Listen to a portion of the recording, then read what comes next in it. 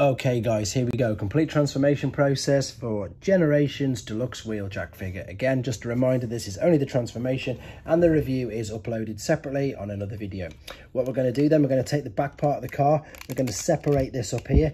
As you do this, you'll see that the forearms, there was two cutouts there and these tabs were attached in them, so you can bring it right up and out of the way. You can then fold the arms out as well if you want at this particular position.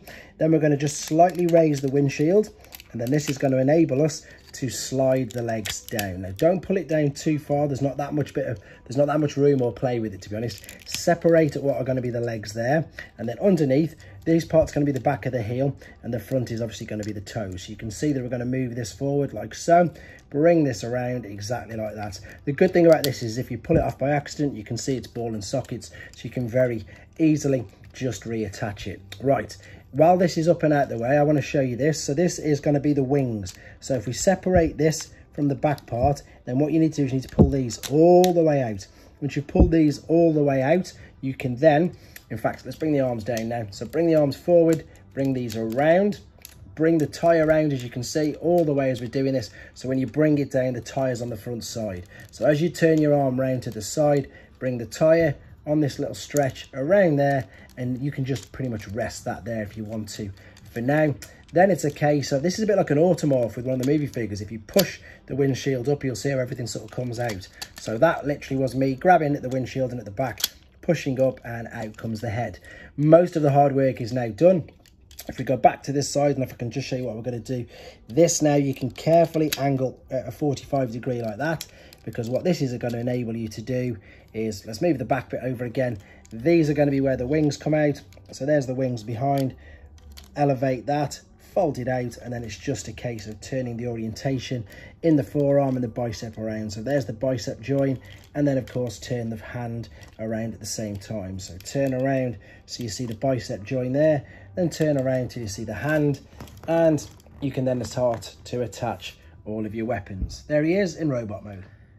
So if we want to go back to car mode, this is perhaps a little bit more tricky, but not too bad. We'll then lift the back part of the car up totally out of the way.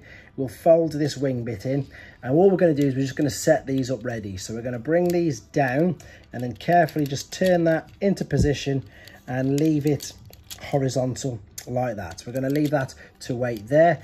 Then what we're going to do with the wheels, we're going to bring these up and we're going to turn these all the way around. So all the way back around to that side. And as you get it to the top, you can then turn the white part of the shoulder in line with the roof. So we'll do the same on this side. We're going to turn the wheel all the way around, bring this up, and as you do it, just turn the wheel to the outside. So I suppose, to be honest, you can see the ball and socket joint in there, but we'll come to that in a second. Now, if you remember from when we did the transformation the other way, we can just very simply fold the toes down, make sure these two tabs fit in. There's two cutouts there. Oh, just knocked the camera.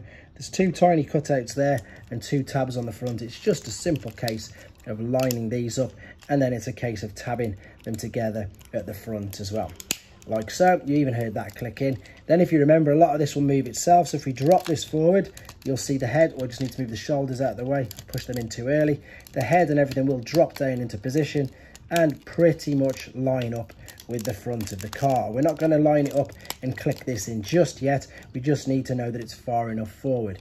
So now we can come to the wheels, bring these up, and then again, now we've got to turn around all the orientation. So if we turn this way first and foremost, you can bend the bicep over itself. You've got a tiny cutout there and a cutout there. This, I suppose, is the hardest bit, guys, but once you get this sorted, it's not too bad.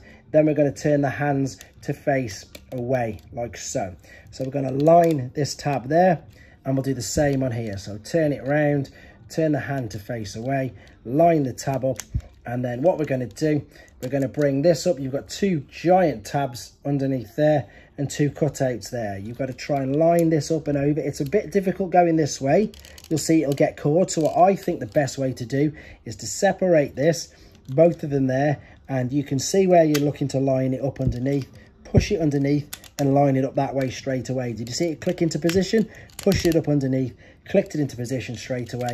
Then you can just close the roof. Obviously, if you want to put the weapon there as well, you can, but we can just close the roof. Now it's just a case of taking the doors, changing the orientation around to the side, lining it all up, and just lining the tabs up. If the back comes off again, to be fair, we can leave the back up for now. So we can just take the sides, click it in at the front, push it into position.